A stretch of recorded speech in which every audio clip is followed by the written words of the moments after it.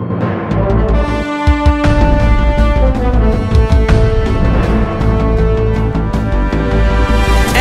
hello and welcome to Hindsight Tonight. I'm Damian Muziani, and here's your news. Leading off, over a period of 2 days last week, the Supreme Court managed to make it tougher for minorities to attend U.S. colleges and tougher to pay for it if they get accepted. On Thursday, in a 6-3 vote, the justices ruled that admissions programs at colleges like Harvard University can no longer use racial prejudice in their efforts to combat racial prejudice. Got that? That's a catch-22. Very Old Testament stuff here. An eye for an eye. Don't kick my friend, because I'll break your leg if you do. Now, maybe that scenario conjures up a Charles Bronson vigilante umami taste in your mouth, but remember, a leg for a leg leaves everybody lame. But don't worry, because that same 6-3 majority SCOTUS vote came raining down again on Friday to kill off President Biden's student loan forgiveness plan, so at least minorities shut out of college won't have to actually pay for it now. Okay, that's really not a silver lining at all. Media and celebrities cried foul all weekend long, but a recent USA Today poll showed that most of the country didn't support Biden's plan anyway. And Harvard's admission sheet shows a higher percentage of Black, Asian, Native American, and Native Hawaiian students enrolled than in their overall representation in the United States.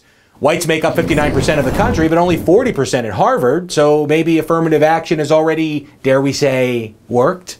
One of the biggest defenders of AA and the first female Supreme Court justice ever, Sandra Day O'Connor herself, said in 2003 that during the 2020s, the need for racial preferences in college will no longer be necessary. You want to attack a revered and idolized trailblazing female judge? That's on you. I'm just bringing you words in a box. If crazy serial killers are watching and reacting, kindly take it up with them. But the Notorious Nine weren't through yet.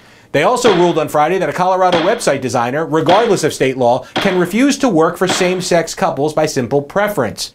The artist in question, Lori Smith, said a gay man named Stuart inquired about her services in 2016 for his upcoming wedding to his boyfriend, Mike. The court basically said that if a web designer doesn't like gays, they don't have to provide service to gays. Only one problem, though. It turns out Stewart's not really gay. In fact, he's been happily married to a woman for the last 15 years and says he never contacted the plaintiff to begin with. That means that a major setback to the LGBTQIA+ movement was helped along by an apparently fabricated website request that nobody seemed to fact-check until after the fact. Still with us?